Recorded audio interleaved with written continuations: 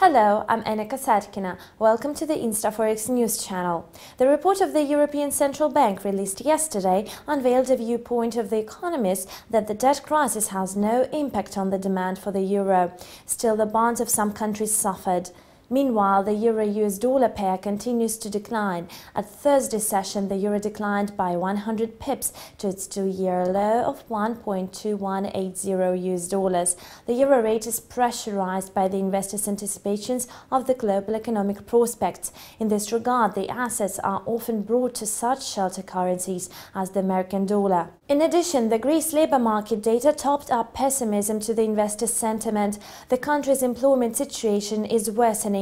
In April, the unemployment rate hit 22.5%.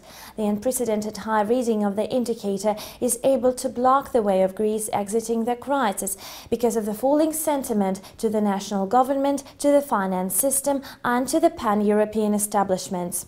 Negative news from Greece was taken with considerable disappointment by the market participants, so the Eurozone industrial production growth in May remained unnoticed. Still, the indicator ascended by 0.6% in May and reached 2.8% on the annual basis. The ECB report also emphasized a short-term deceleration of the economic growth in the region, which will be caused by a huge unemployment rate, low consumer consumption and debt market.